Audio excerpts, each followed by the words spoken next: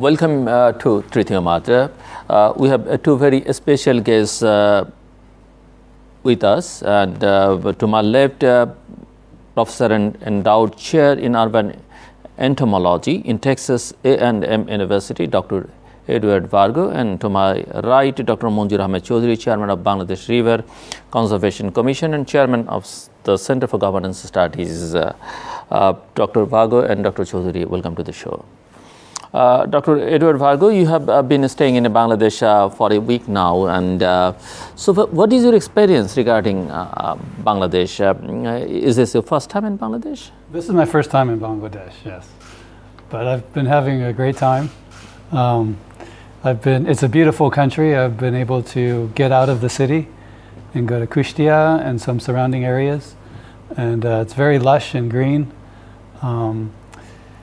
And I've been learning about the culture. So we got to visit Rabindranath Tagore's house. And got to hear some songs. So learning about the culture, and the food has been really good. It's been excellent. And it's been a pleasure. I've been traveling with Chairman Dr. Chowdhury and learning about the river system too, and learning how some of the politics works and how he has to work with some of the local officials as a national official, and hear some of the dialogue that takes place. It's very encouraging. So obviously Bangladesh is a country with many people, and in the US we don't know that much about Bangladesh. We don't hear that much about it. We don't learn that much about it. So it's been a pleasure to be here. So yeah, there are lots of people here, but you can see the development taking place at a very rapid rate. All the brick factories and all the building and construction going on, it's pretty amazing. But I've been impressed with the dedication of the officials at the national and local levels, and the high level of discussion that takes place. The breadth of knowledge they have is really, truly remarkable. So I hope that I'm here as an ecologist working with Dr. Chowdhury on looking at river conservation with the National River Conservation Commission. And I'm hoping that with all of the development taking place, that some policies can be put into place to ensure that growth happens responsibly and sustainably, so that to protect the environment. So I think it's important that we protect the environment because all of our futures depend and you on also visited Bangabandhu Museum too. Yes. So that was really good to learn about the history of Bangladesh and the making of the country. I mean, in the U.S. we hear about the independence of the Indian subcontinent. We know about the Liberation War, but we don't know a lot of the details. So to actually see the house and where the family lived and where he lived was a special experience. And you are a professor in urban and structural entomology. You have studied entomology for many years and published so many papers too. What motivated you to choose this field of study? That's a good question. As an undergraduate, I was a biology major, and I got very interested in social insects. So things like ants and honeybees and wasps and termites that live in colonies, where individuals work together to form what we call a superorganism. So you have a bunch of individuals working together to form something bigger than themselves. And I was always fascinated by this process, how this works, and how these societies function. And so when I was looking for graduate programs, I knew of Dr. Murray Blum, who is a very well-known entomologist at the University of Georgia, studying ants. And so I applied to work with him. And I went there, and that's where I met Dr. Chowdhury, who was also a graduate student at the University of Georgia. So. Dr. Manjur Ahmed Chowdhury, it's been 9 months since you have joined as the chairman of Bangladesh River Conservation Commission. So far, what is your experience as a responsible person of the organization? The first thing is that the job of protecting about 20% of Bangladesh, that's water areas, river area, which is a huge area. And the problem is tremendous, that you have to protect these rivers and water bodies from encroachment. You have to protect these rivers, water bodies, estuaries, and other water bodies from pollution, and also maintain the navigability of these rivers and water bodies. And so it is a very challenging job, and our manpower is limited, but our determination is very high. So we are forging ahead. We have already done some works. We have put some sand mining, pirates into jail, and we are driving them out. And recently, you see the Podda bridge, they are mining sands very near to the piers. And so we send our people, and we asked the authorities to stop it, and then we investigated that area just with Dr. Vargo was there with us on our way to Kustia. We investigated that area. So it is a challenging job, but we are not afraid to take on the task. We are doing it. Great. Dr. Edward, recently a study led by your lab discovered that a common ant species showed physiological and behavioral changes during urbanization. The research will shed light on how invasive species cope with changes in the environment. Would you like to share more details on that research with our audience? Sure. Urbanization is a process that's happening all around the world. Urban environments are important environments in terms of the landmass they now occupy, and there's every indication that they're only going to get bigger as more and more people move into cities. So a big question is, how will the organisms other than humans that live in these environments adapt and survive? And so there's a big field of study now looking at how organisms adapt to urban environments. And so we've studied this one ant that changes its social organization between the natural habitats that are around the city and the urban habitats that are in the city. So around the city, the ant colonies are very small. Ant colonies, like honeybee colonies, have a queen and workers, and these colonies in the natural areas have a single queen. But in the urban areas, they have many queens, and they span a much larger area. And when we look at invasive species of ants around the world, the ones that are most important, fire ants, but also Argentine ants and the yellow crazy ant and other ants, they form what we call super colonies, where they have many, many queens, and they cover vast areas and ecologically dominate areas. And so there's always been a question of how this process occurs, because in the native range they have pretty small colonies that are pretty inconspicuous and not problematic. But then in the invasive range, they change their social organization. And so this species that we have in the US is a native species in the US, but it changes its social organization in a way that resembles the invasive species, going from natural to urban environments. So this is a very good system for us to try to understand this process of how these species change in a way that makes them invasive and an ecological and economic problem. And how do you think this year's COP27 ended? What do you think about the decided loss and damage fund? Do you think the developed countries are doing enough to combat this global issue? I didn't catch the first part of the question. How do you think this year's COP27 ended? Yes. And what do you think about the decided loss and damage fund? And do you think the developed countries are doing enough to combat this global issue? No, I think that definitely the developed countries are not doing enough. Mm-hmm. I think there's a lot of support. I can speak from the perspective of my country. Mm-hmm. I have some information about other developed countries in Europe and so on, but I know that in my country, especially young people, it's a very big issue. Climate change. And the government hasn't taken this seriously enough. And I think that many people realize that the developing countries share the burden of the consequences of climate change. When we see increased storm activity, flooding, sea level rises, those are going to disproportionately affect developing countries. And yet this is a problem that's largely caused by the developed countries. So I think there's a lot more we can do. And I'm hoping that politicians in the near future will take this more seriously. Dr. Chowdhury, we know there are many rivers in Bangladesh that are dying, and there are so many issues that need to be dealt with.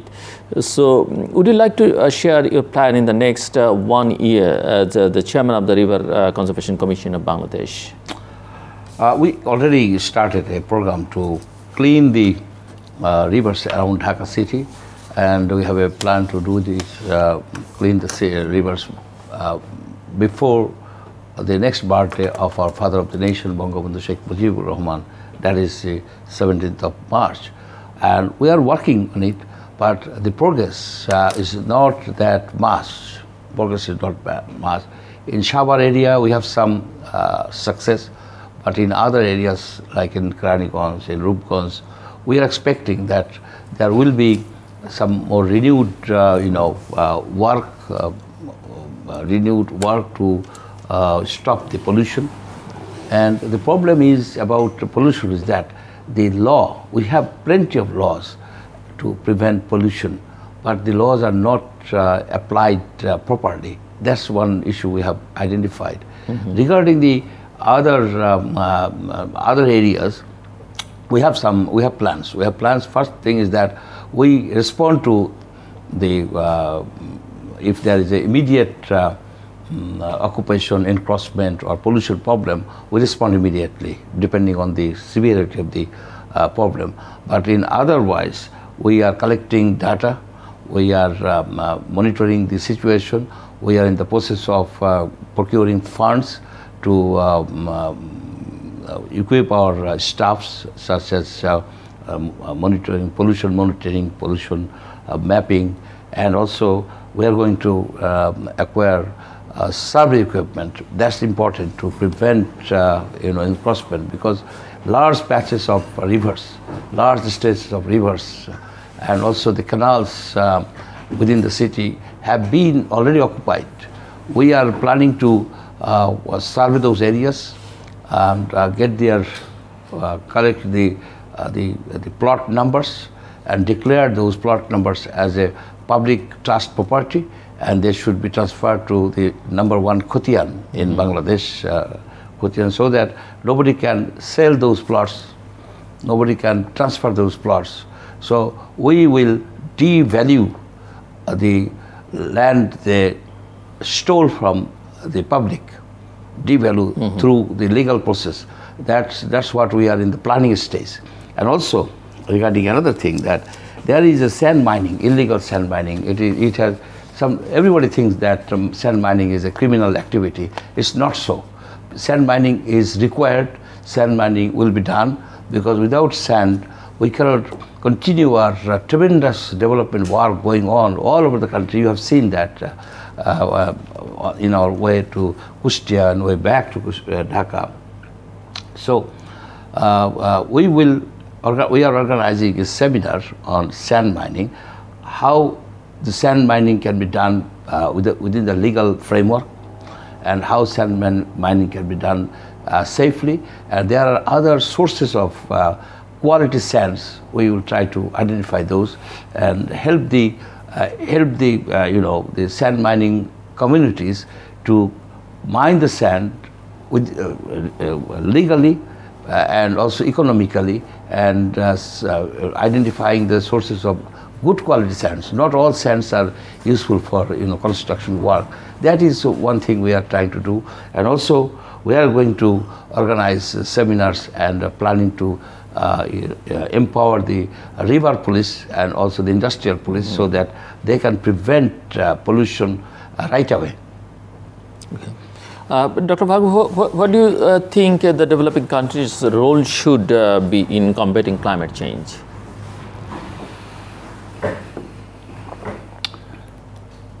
The developing countries. That's a good question.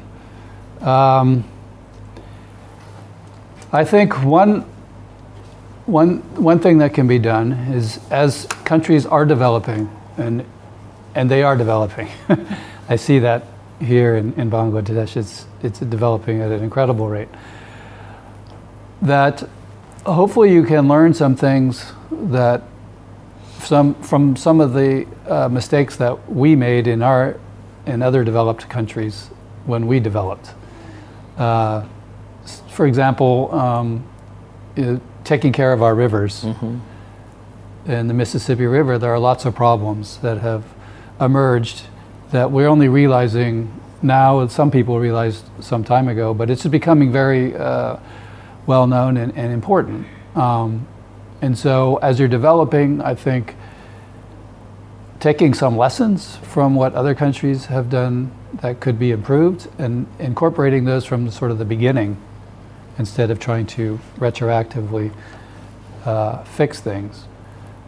But the burden of climate change, I think, right now rests on the shoulders of the developed countries, because they are by far and away the major source of greenhouse gases and other issues that lead to climate change. Dr. Chowdhury, we have seen the severity of the dengue fever countrywide recently, and the official death toll from the mosquito-borne diseases rose to 244 this year. Do you think we need to take a different approach to deal with the whole scenario? In that case, do you have any suggestions? I made a lot of suggestions about dengue prevention and mosquito management during the last 2-3 decades. But the problem is that the government is not taking proper actions. They have a standard procedure for managing dengue, like initiating monitoring the dengue cases early in the season, not in the middle of the season, not when they are in a peak condition, early in the season. If you detect the cases during the March, April time, when it is a lean season for dengue, what you do, you find out the location where the mosquitoes are, they have virus. They have virus in their bodies because there is a dengue patients. And first thing is that you kill the virus-bearing mosquitoes, that is Aedes aegypti, and then by applying fogging applications or ULV application, and then raising awareness such as cleaning the pots and pans, keeping the water dry, containers dry, and other actions they can take. In that way, the virus will not be able to spread to other areas. That way, you will be able to contain the spread of virus, the number of virus patients within the limited scale. That's the approach India has taken. And they have solved more or less their dengue, chikungunya, and they have also malaria problem by just monitoring this. And also you monitor the serotype. You should have a different monitoring approach. What they are doing is a pre-monsoon, monsoon, post-monsoon sampling. This is for malaria. This was not dengue. For dengue, you have to have a round-the-year sentinel sampling. There are techniques. It is available. It's not something that you have to do a lot of research work. It's there. But the point is, they are not willing to do that because dengue, mosquito management. Why they are not willing to do that? Mosquito management is a science. It's a science. It's established science. Here it is not recognized as a scientific discipline or whatever. The doctors, medical doctors, they try to control mosquito. If an entomologist, if a physicist, if a geographer wants to treat a patient, the patient will die. Here, a doctor is trying to kill the mosquito, he has no training there. He has no training or experience in managing mosquitoes. For example, you see, you have to have a good monitoring system. Now this year, mosquito, dengue spread 62 districts out of 64. So all over Bangladesh, dengue is there, Aedes mosquito is there. But we do not know exactly, but there are indications that in the rural areas, in the countryside, in the district level, the dengue is being spread by Aedes albopictus. It's not Aedes aegypti. Aedes aegypti is a purely container breeding mosquito. Albopictus is a natural receptacles like tree holes, leaf axils and other places like this. So the control approach should be different. And moreover, you have a specific pesticide for controlling these vector-borne, these vectors. Those are not available here, there is no encouragement on the part of the government to register those products, make them available at the shops so that the general public can buy them and apply them themselves. It should be done. Otherwise, the problem will remain there. And in India, in Calcutta, what happened when they given the responsibility of vector control to the entomologist, they immediately that problem subsided. But this is not the case here in Bangladesh, unfortunately. Okay. Dr. Vargo, as an entomologist, you study insects and you use science to identify, classify, and study insects and their relationships to plants and animal life. So what is your best achievement and what challenges do you find in your work? My best achievements. I would say working on termites and understanding the breeding system of termites. So termites, like ants and bees, have a queen and a king that reproduce, and they often have multiple kings or queens.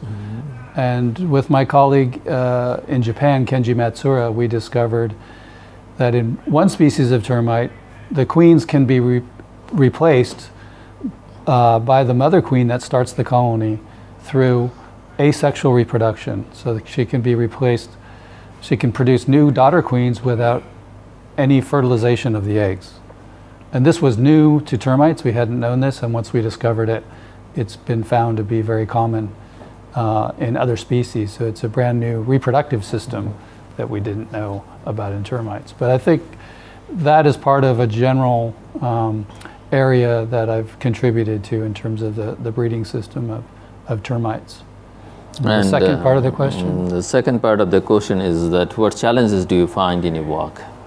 The biggest challenges I have is often collecting material.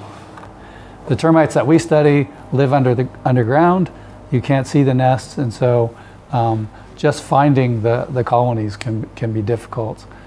And then thinking of questions about the reproductive system and then finding the right species to study them. And the other thing is that most termites live in tropical areas, and I live in a temperate area, so we have to travel to the tropics to do the work on the tropical species. Dr. Chowdhury, would you like to share the overview of your take on the Delta Plan of Bangladesh? Delta Plan is a very ambitious plan.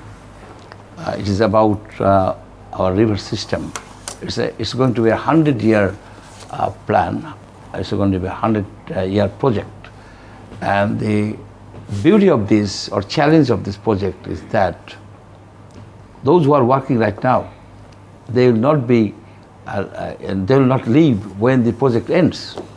So one generation is handing over, restoring the rivers, and then handing over to the next generation, maybe a generation later. So it is very ambitious, but it is also very, very useful in the sense that our country is mostly river. You see, you have seen a lot of rivers, and long rivers, wide rivers, small rivers, streams, all sorts of rivers. And Delta Plan will streamline many of these river system into something. So for example, the are planning to create 2 river corridors. River corridors will be something like a river where there will be a lot of industries on both sides of the river, because some of the rivers are 18 kilometers wide. So there will be a lot of land reclaimed, and there will be new industrial areas and other activities may be initiated in those areas. That's the good side. That's the optimistic side. The risk is that if you establish a lot of industries along the rivers, then there is a chance that the river system will be totally contaminated, and that will be a tremendous, that will be dangerous situation for Bangladesh, because our rivers provide lot of fishes, Hilsa fish we get from the Meghna estuary, provide supplies about 12% of animal protein for this for the people of this country. And there are other species of fish. If we contaminate our river system, then we will not be able to ensure a proper nutrition for the vast majority of the people. So challenge is to develop, challenge is to industrialize, at the same time make sure that environment is not contaminated or degraded. Some of our rivers are already degraded. I am trying to, as a chairman of the National River Conservation Commission, that impress upon the industrialists that you can manufacture all the products you want, but you can do in a environmentally responsible way. That's possible. We have more than 100 green factories in this country.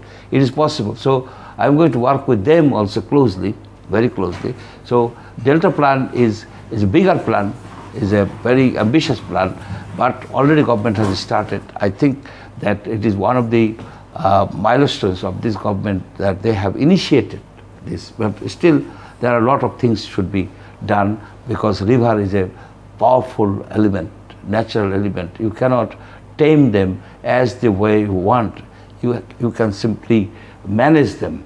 You cannot do a lot of things with rivers. Rivers in this country has, it's a very strong, powerful natural force. We know what happens when there is flooding in Bangladesh. In many parts of Bangladesh, we get a lot of floods, and that floods is devastating.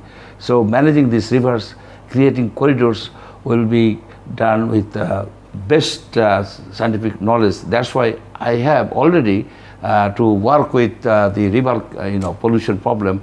I have already contacted the University of Georgia, Odom School of Ecology. You know Dr. Odom. Odom was the pioneer in ecological system, and he was a professor at the Institute of Ecology at the University of Georgia. I was also there when Ed was at the University of Georgia. We knew Gene Odom, and we have contacted his institute, and we are in contact with them. We may bring a team. We are working to bring a team of river scientists, those who know actually what to do, how to restore the rivers. Restoration of rivers is different than just working with the engineering things. They are very much experienced. They have a river basin center, and also they have Savannah River Research Center. So they have a lot of experience with the river system, river management. We are going to bring a team here so that they can help us with our river problem. Dr. Edward, Summit 2022 illustrated just how sensitive some key waterways are to droughts. The Mississippi, Yangtze, and Rhine rivers are all experience serious bottlenecks. Droughts are creating new supply chain problems. We know the importance of rivers to maintain ecological balance. What's your comment on this? Well, of course, rivers are important in maintaining ecological balance. Rivers provide a obviously fresh water for us and water for irrigation. They provide a source of biodiversity. They create special habitats. They create, they're usually wetlands associated with rivers that help absorb water when there's flooding. And in the case of the Mississippi, which is one I'm most familiar with, the Mississippi is a very highly engineered river. So Manjur said that we can't control rivers, but in the US we've tried. So we have a highly engineered river with levees, dams to control the water so that we can use the land right up to the water, and done away with a lot of the wetlands associated with the water. And so that creates problems when there's high rainfall, that we don't have the mechanisms to absorb the water like we normally do. So the water will eventually rise above the levees, and when it does flood, it's a very serious problem. Whereas the natural wetlands make that problem much less of a problem. And please continue. Well, and then one of the main problems with the Mississippi is that we've changed the deposit of the sediments in the delta. So the amount of sediments going to the delta has decreased by 70% since the 1800s. And that's because of deep channels that have been cut into the river to make it more navigable and more friendly towards shipping. But it's cut off a lot of the fingers that feed the delta. So we have a lot of wetlands, a lot of islands that develop through the sediment. And those islands get washed away as storms come, so they erode. And in the Mississippi Delta, there's a tremendous erosion taking place. We lose the size of one football field every hour in the Mississippi Delta. So we've lost something like 5,000 square miles in the last 30 years or so. And that's because they've redirected the flow of the water and the flow of sediments, which are not replenishing the delta area. So it's a huge problem, and many people are thinking about how this can be changed, but it's a difficult problem because we have the shipping and everything in place. But after we had Hurricane Katrina in 2007, that caused very serious flooding in New Orleans. And this was one of the consequences of changing the flow of the river. And so people have been thinking about maybe how we can make some modifications to help redirect some of the sediments. So I hope that these kinds of practices are actually put into place, and we can start to restore some of that habitat. I can add a little bit of that Mississippi problem. Mississippi, we think that most of the grains, most of the food materials in the US, especially the Midwest, are transported by train or trucks. It's not the case. Most of them are transported by barges through the Mississippi. The Mississippi dried up. As a result, the cost of transporting by truck, trains have increased. So some of the growers, they are storing their grains waiting that when Mississippi will flood again, and then they will transport it at an economical rate. That's the importance of river. That's the importance. Even in a highly mechanized society, the USA, where there are hundreds of thousands of miles of high quality road, train lines, still river was the main route for transporting grains economically. So we have to think about our rivers too, because the river is the best way to transport goods, especially in a situation like this. But unfortunately, our river system are getting more and more degraded. That some sections of the rivers are occupied or silted out. All sorts of things are happening, and one of the causes is that. Probably the major causes is that the water from upstream, that is transboundary rivers, are erratic. During the dry season, we get very little water, and during the wet season, we get rainy season, we get too much of water. when there is too much rain in the northern state, in northern India, in Meghalaya, in Assam, then what they do, they open up their dams. There is rainwater, heavy rainwater. At the same time, the water from the dam suddenly released. They inundate our plain land here.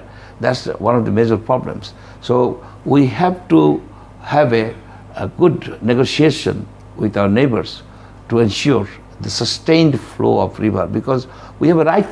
We have a right to.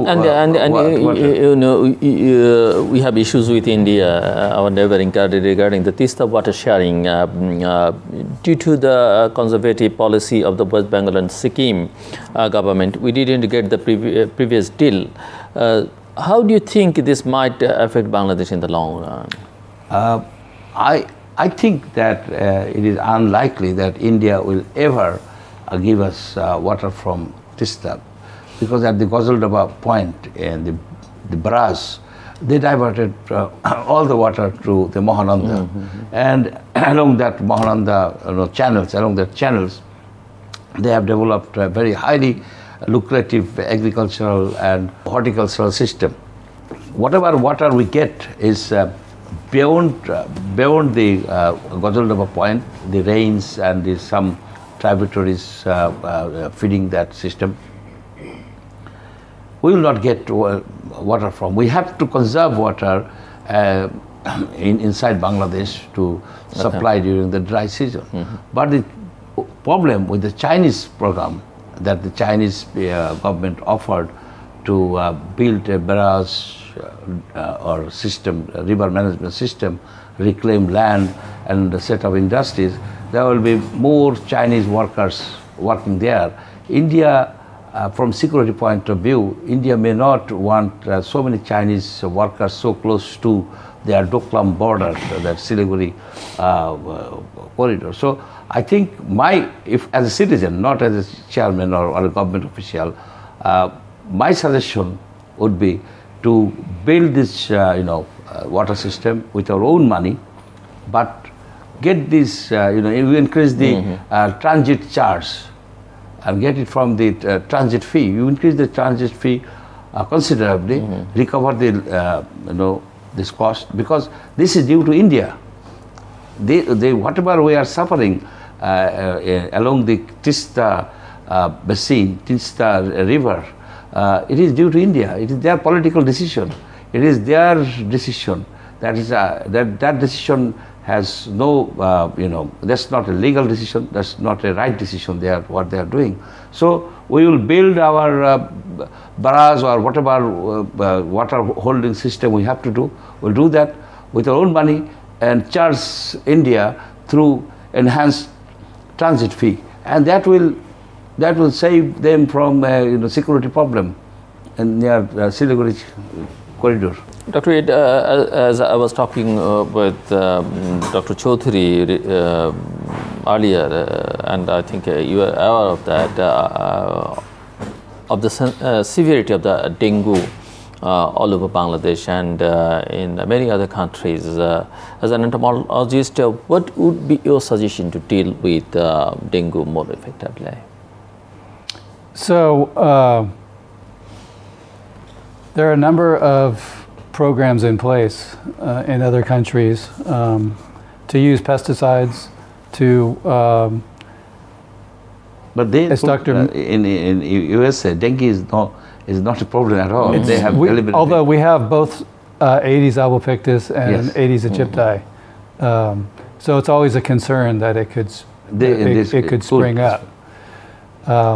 So there are programs in place, but as you said, that the different species have different breeding habitat. So in one case, they have a lot of tires, abundant tires. So for aegypti, if you can get rid of the water in the tires or containers around the houses, that can be an effective problem.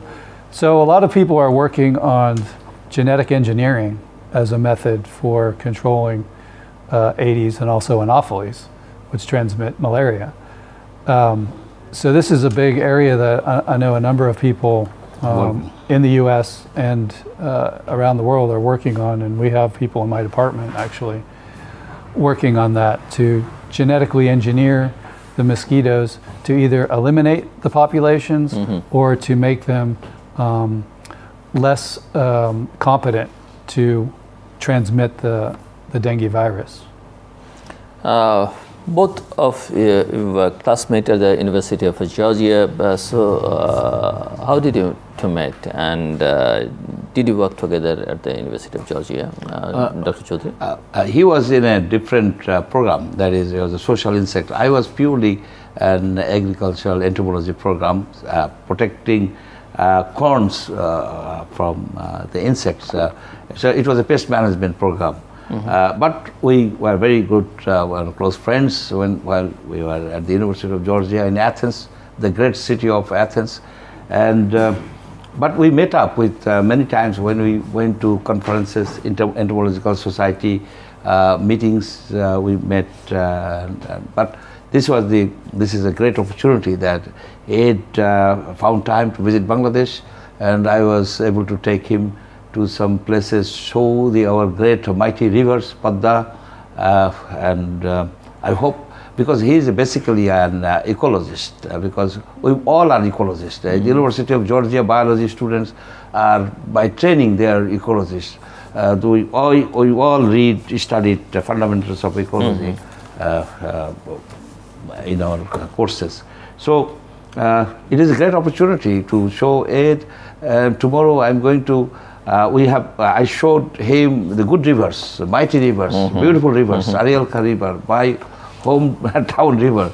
Now tomorrow we are going to show him some bad rivers, that rivers which are polluted, which are dying, and which has degraded tremendously. So he will, when he goes back to USA, he will do some work for us to how we can solve this problem, how we can save our rivers. Dr. Edward? Yeah, so as Manjur said, we're in different laboratories. So the way we're organized in the department is you have different professors that run laboratories, and they have different areas of research. And so ours were different, but we're in the same department, and we developed a friendship. And it's tremendous to see how successful he's been. And not just as a scientist, but you know, as a voice, as a leader. Yeah, as a voice, as a leader, as an administrator, in an area that's a little bit beyond what he was trained in. But I think that speaks to the strength of our training we received at the University of Georgia. Another of our classmates, Harshal Walker, is running for... He's a senator in Nigeria. So Sholare is a senator. Yeah. There's a different classmate. Harshal Walker, he was a running back at the football in 1980s. He's now running for the Senate in Georgia. As you were saying, yeah.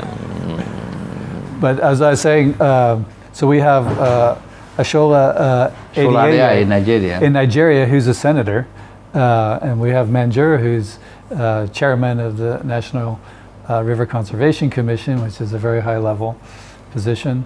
And then there were other students that went on to be successful scientists.